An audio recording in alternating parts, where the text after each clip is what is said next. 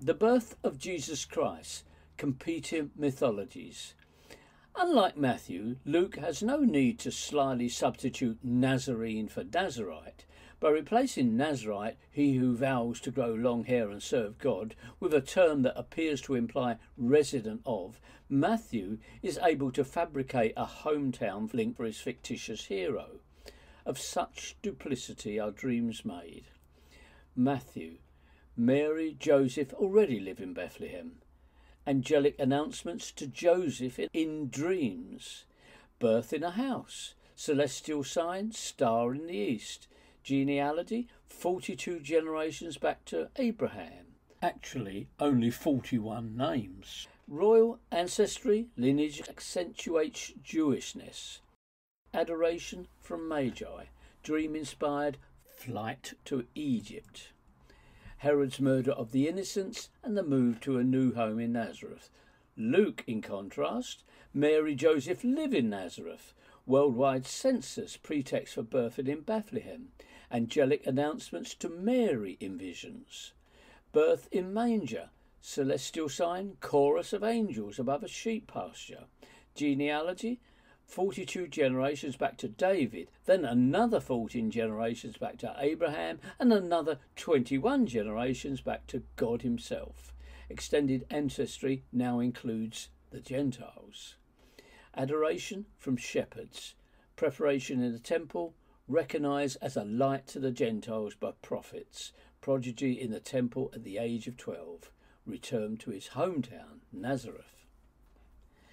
Elaboration of a myth.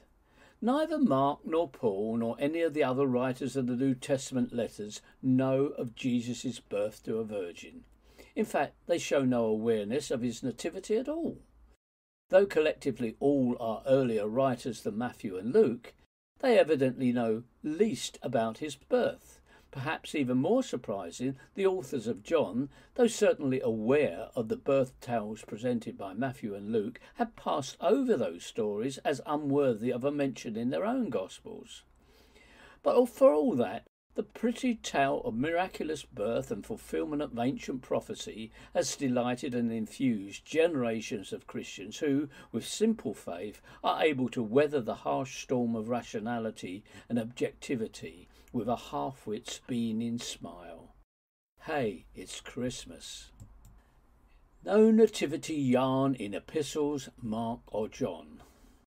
In the letter to the Galatians, the writer of this particular Pauline epistle stresses one point about the birth of Christ, and it is not the extravagant claim that he was born to a virgin. It is the rather prosaic claim that the birth conformed with Jewish law. In other words, Christ was born a Jew. But when the time had fully come, God sent his Son, born of a woman born under the law. Galatians 4:4. In the verse that follows, the writer explains that the Son was born as a Jew in order that he might redeem others who were also Jews. Nowhere in this or other epistle, for that matter, is there any reference to a virgin called Mary or any other name, bringing forth a child. In the one passage where Paul does discuss virgins, 1 Corinthians 7, the writer says virgins serve the Lord better than wives because they are not distracted by the needs of their husbands. The only other occasion where the Pauline writers are at all concerned with the birthing of Jesus is Romans 1:1-3. And here the reference is to human seed, not the agency of a divine spirit. I, Paul, a servant of Jesus Christ, called to be an apostle and separated unto the gospel of God, concerning his Son Jesus Christ our Lord, which was made of the seed of David according to the flesh. The Pauline position is unequivocal. The authors know nothing of a supernatural conception and in fact say the opposite. The birth was normal and Jewish, albeit of kingly seed. The author of Mark is another who has no story of a holy virgin or divine impregnation. Mark's Jesus makes his first appearance as an adult, not as a child, and there is no later referral to any supernatural or even natural birth. Mark sketches in the barest detail regarding his hero's origin. His Jesus came out of Galilee, emerging from the city of Nazareth for his baptism by John. But that is all Mark has to say on the matter. Perhaps more telling is the treatment of Jesus' origin in the Gospel of John. Here the author, though he almost certainly knew the earlier fables dreamed up by Matthew and Luke, like Mark, has no interest in any human genesis of his Word of God made flesh. John states very clearly that Jesus was the son of Joseph, John 1:45, 6:42, which could hardly have left Mary a virgin. Again, like Mark, he prefaces his story of Jesus with a preamble about John the Baptist and when the light and the Lamb first appears. It is as an adult. Later in his Gospel, John's Pharisees discuss the Christ, and they are clearly under the impression that Jesus has no connection with Bethlehem.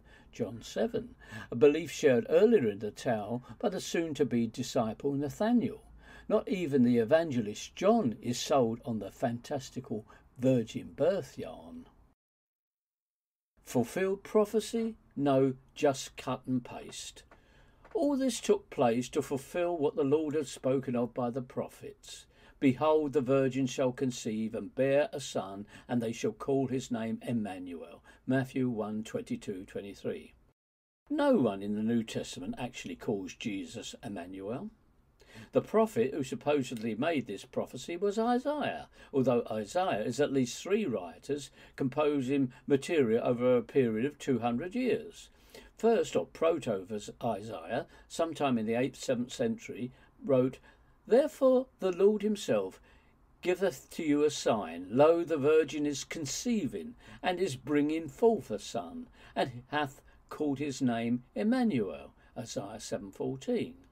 Such a literal translation of Isaiah's words still retains a Christian spin. Note, however, that the present tense is used. The context for this supposed messianic prophecy is a world away from Herodian or Roman Judea.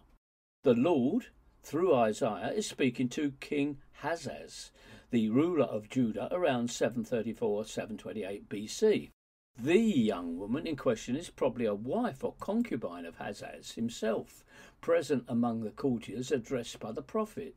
She is pregnant, clearly so, hence the behold, and despite the insistence of Ahaz that he won't test the Lord, Isaiah is determined to present the woman's imminent birthing as a sign from Yahweh. The sign is not the miracle of a virgin pregnancy, or even a miracle at all. The sign is that the soon-to-be son will quickly learn righteousness and enjoy the favour of the Lord, and that the house of David will prevail. A more accurate rendering of the text would be, Therefore Yahweh himself gives you a sign. Look, the young woman who is pregnant will give birth to a son, and he shall be called Emmanuel. Yahweh is with us. But the sign that Isaiah has identified is the pregnant maiden is incomplete without the verses that follow. Butter and honey shall he eat, that he may know to refuse the evil and choose the good.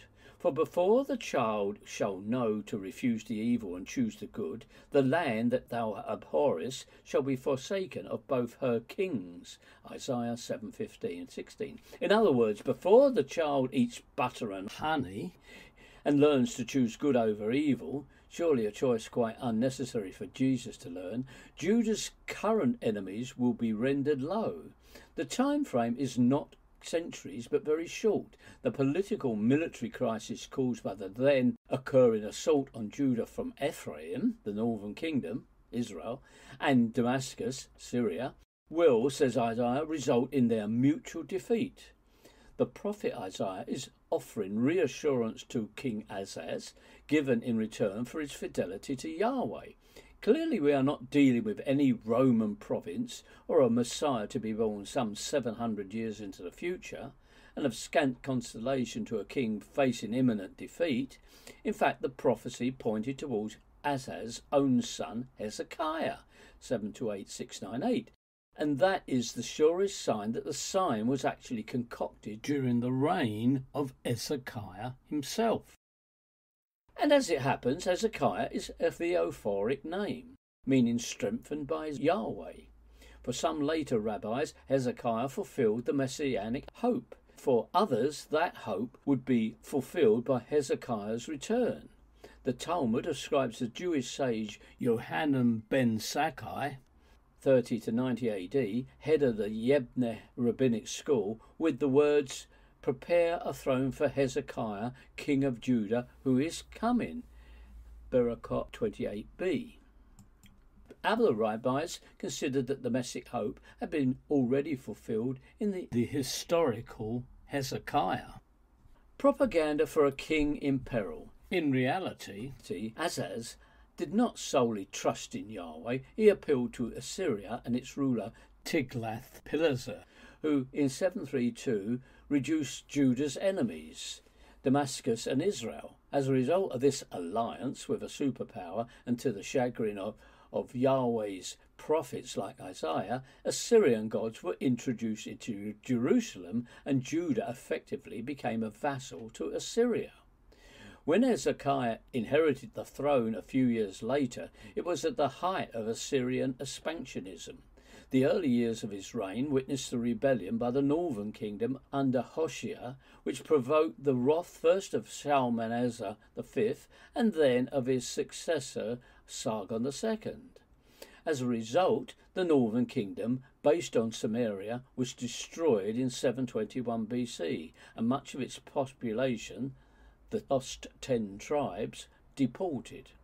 Though in vassalage to Assyria, Judah gained emigre priests from the north, whose presence at the royal court strengthened the hand of the Yahwehists and prompted religious reform and the notions of resistance. And indeed, following Sargon's early death, and in collusion with Egypt, Hezekiah found the courage to rebel and launched attacks against neighbouring Assyrian allies. At this juncture, propaganda highlighted the king's favour in the eyes of the Lord, became apposite to Judah's very survival, and Isaiah got to work.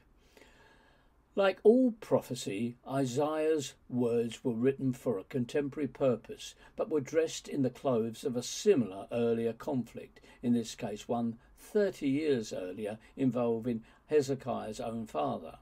It assuredly had nothing to do with the birth of a Godman far into the future in the time of Herod. Also, like all prophecy, it was worthless. 4 years into Hezekiah's rebellion, the Assyrian war machine rolled over Judah, destroying Askelon, Joppa, Lachish, and trapping the Jewish king like a bird in a cage. To survive it all, Hezekiah had to forfeit his entire treasury and strip the gold from the doors of the temple. 2 Kings 18. The humiliated king died within 3 years, and both his son Manasseh and grandson Ammon ruled as Assyrian vassals, with the acknowledgement of Assyrian overlordship and the attendant recognition of Assyria's gods. The theological foundations of the monarchy, Yahweh's eternal choice of Zion and David, were thrown into question. J. Bright in Peake's Commentary on the Bible. Quite simply, the prophecy of a virgin birth fulfilled in Jesus, although repeated a millionfold in every nation that ever succumbed to the psychosis of Christianity, is pious rubbish from beginning to end. The prophet Isaiah could not see beyond the end of his nose. In passing, it's worth noting that in the time of Hezekiah's great-grandson, Josiah, Assyrian power did indeed collapse, but even that did not save the house of David.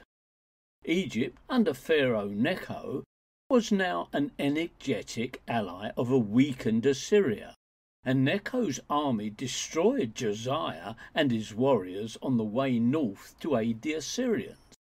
Within 20 years, Judah was no more, conquered by the new superpower, Babylon. The line of the kings of Judah came to an end, and the hate-filled ramblings and vainglorious promises of Isaiah were exposed as the pious nonsense that they ever were. Your people shall inherit the land forever. The sons of the aliens shall be your ploughmen, and your vine dressers. Men shall call you the ministers of our God. You shall eat the riches of the Gentiles. Instead of your shame there shall be a double portion. Isaiah 60:21. How wrong can you be? Instead of Gentile servants and a double portion, the Jewish elite were exiles in a foreign land. With their poster boy Josiah eliminated and the Davidic line at an end, emigre priests in Babylon began fabricating Judaism anew, with further updates to Isaiah. A census, straight from the pages of Josephus.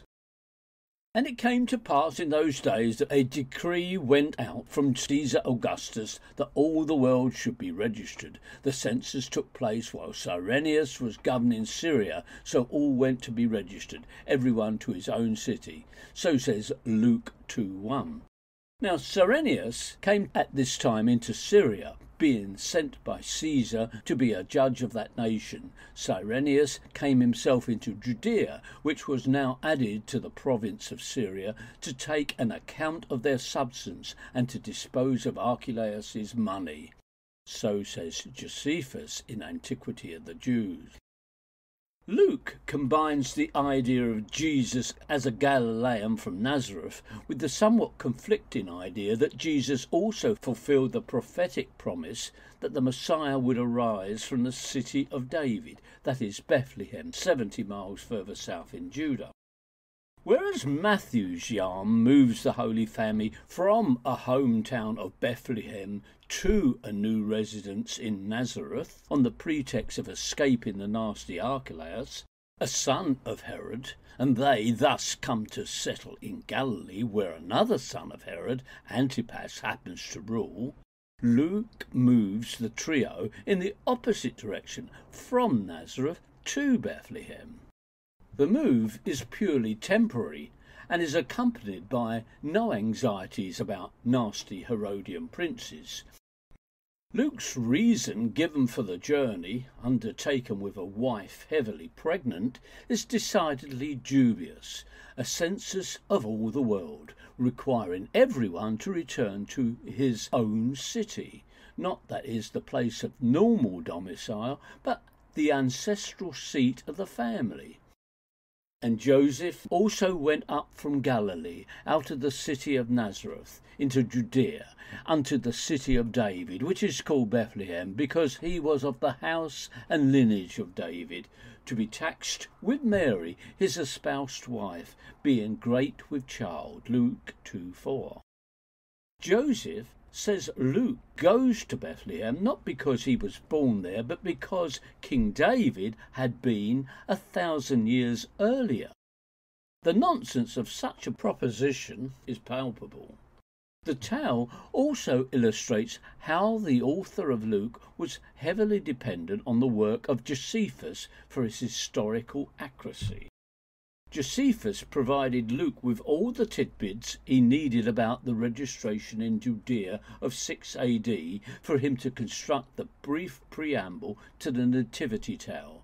But even Josephus does not vouch for a worldwide registration, and neither does anyone else. The Romans certainly conducted censuses. The word itself originated in ancient Rome, and during the Republican era the office of censor was a respected sacred magistracy. Its duties involved both the registration of citizens and their property and the maintenance of public morals. The censors are to determine the generations, origins, families and properties of the people, so said is Cicero. On the lists at Rome, citizens were registered by tribe and class. Slaves, like cattle, appeared under property. Augustus is known to have taken a census of Roman citizens at least 3 times, in 28 BC, 8 BC and 14 AD.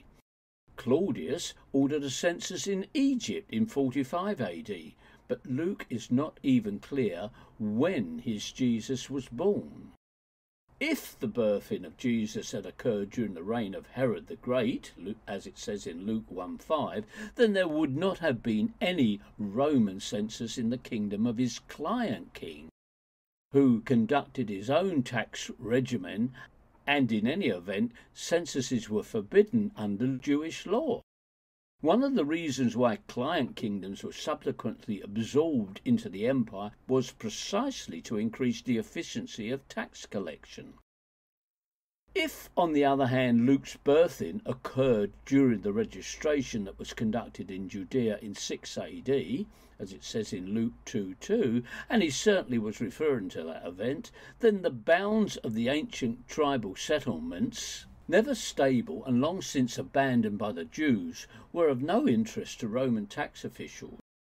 Shortly before the census, the territory of Judea, together with Samaria and Idumea, had been added to Syria and placed under a Roman prefect.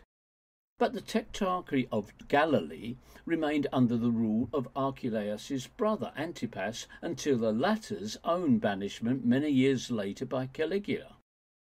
Joseph, as a resident of this tiny client principality, not part of the newly created Judean province, would not have needed to travel to Bethlehem in Judea, and his betrothal, Mary, would not have needed to travel at all.